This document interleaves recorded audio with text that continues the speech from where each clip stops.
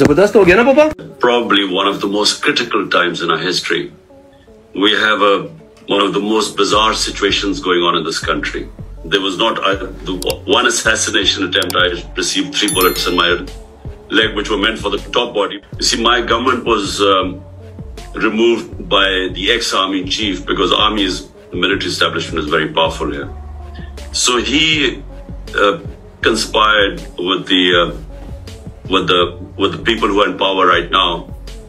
And, you know, a lot of the army is powerful, the secret agencies, so they're toppled by government. It was the best economic performance of a government in the last 17 years.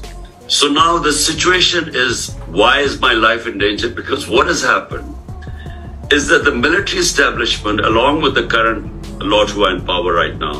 But the second thing what is done, and which is why really, Maxine, it would be very helpful, a statement, and if you could verify what I'm saying by yourself.